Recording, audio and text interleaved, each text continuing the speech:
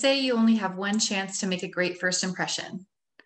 So tell me, why are companies missing the mark here? Recruiting is your first impression of your company. I'm Lindsay Bradley, and I'll be presenting on Wednesday, May 19th with NCET Biz Café. We are going to dive into all the ways we can improve the recruiting process and make it less frustrating and more human.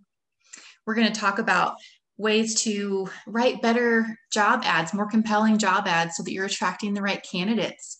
We're going to talk about creating more insightful questions during your screening process for phone screens and your interviews to make sure you're getting the right fit. We're going to talk about organizing and streamlining your entire recruiting process, because I know as an HR department of one, we could all use a little bit more streamlining to make sense of all of it, because it can be overwhelming, and I understand.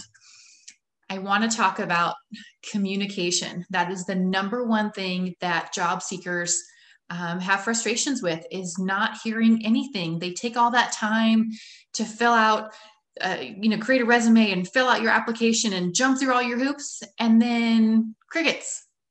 Like, who wants that? What kind of impression are you sending? That's not fair. Would you want that done to you? And then I also want to share some tips and tricks on how to start building out your employer brand and start utilizing internal feedback surveys with your current employees. Ask them how their recruiting process was. Ask your candidates how their process was, and use that feedback to make the process better and more human for everyone. So again, I hope you'll join me on Wednesday, May 19th, as we talk about elevating the candidate experience and your employer brand through a more human recruiting process. We'll see you then.